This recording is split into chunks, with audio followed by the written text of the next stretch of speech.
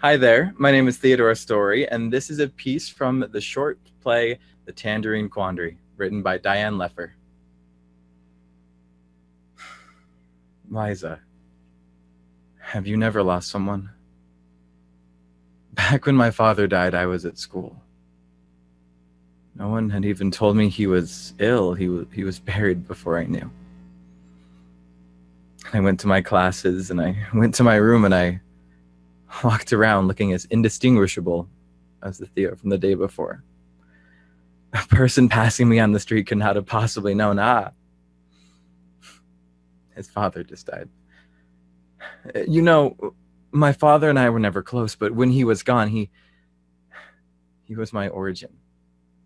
And without him, it's as if though my very own existence was thrown into doubt.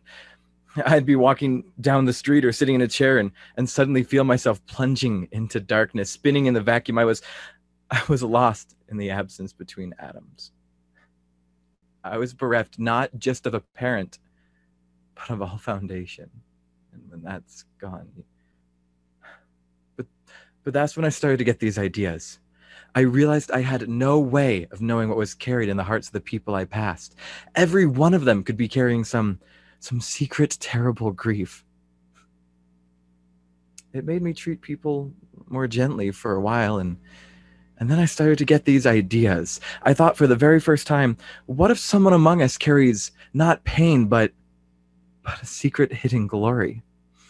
What if we must treat each and every person as if he or she is the one? You see, I don't believe in God, but I don't think I can bear to live in a world without one. Thank you.